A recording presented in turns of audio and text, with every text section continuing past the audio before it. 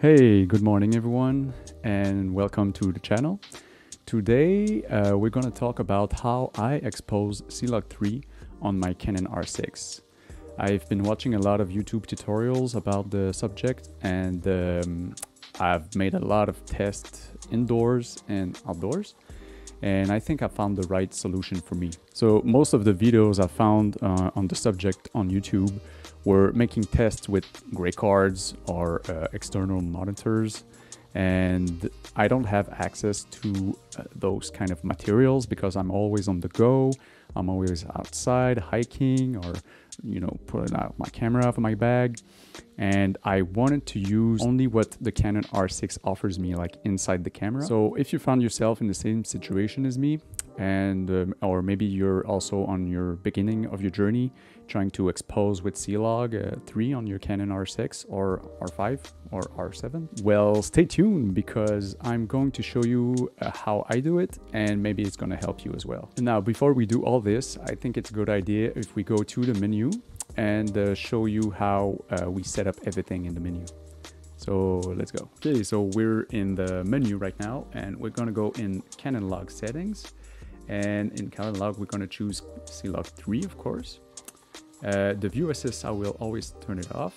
And for color space, it's going to be cinema gamut because it's the best color I think that the camera gives us.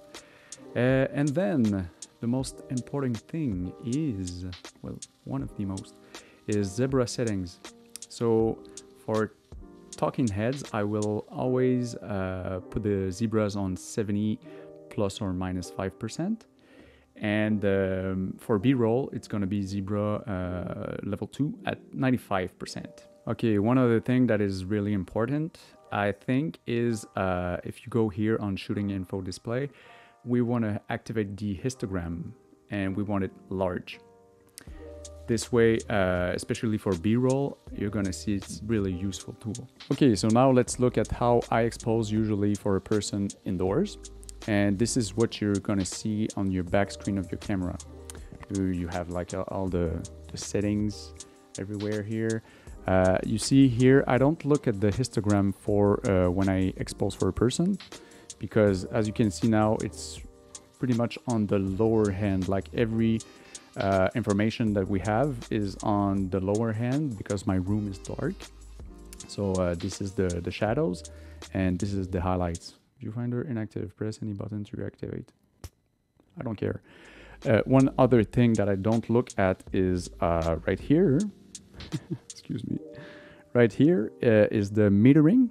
I'm not looking at that because usually when you expose for C-Log, you want to overexpose at least 1 or 2 stops. But in the case right now, I want to expose for my skin tone. I don't look at all these information. So, like I said earlier, I want to see zebras on my face at 70%. So I have a remote right here. There's my light right here. You just want to see some zebras appearing on your face. So if I play with the light a little bit, you see now you can see zebras on my face. So I just stop there. That's telling me that my skin tones is now at 70 IRE.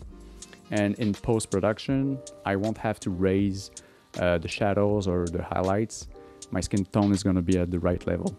So this is how I expose indoors with CLOG3. Okay, so now let's go outside and I will show you how I expose for B-roll and for a person also. All right, so now I'm outside and I'm trying to expose for my skin tones.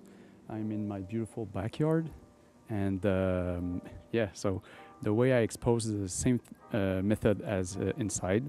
So I put my zebras at 70%, and as soon as I see some zebras appearing on my face, I just stop there. Like now, I think you can see some zebras on my face, on the brightest side of my face. And also, I don't look at the metering. Wait. I don't look at the metering because it says right here, it says like plus 0.5 maybe.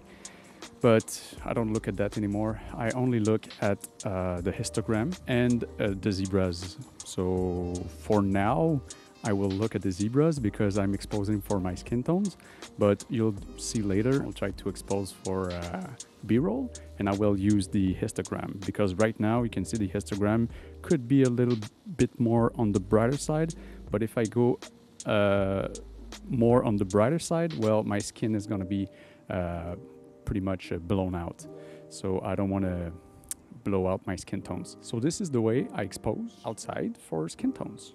All right.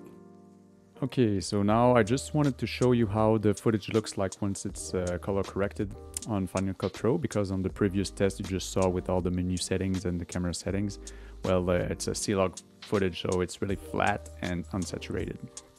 So here's my little B-roll, so nothing special. Just look at the histogram. Everything is in the middle, nothing on the highlights, nothing in the shadows. So this is how I expose CLOG3 for B-roll. So once again, I just wanted to show you how the footage looks like once it's color corrected in Final Cut Pro. So yeah. So thank you for watching. I hope you liked the video, and if you have any more questions, just drop it in the comments below. So have a good day. Bye.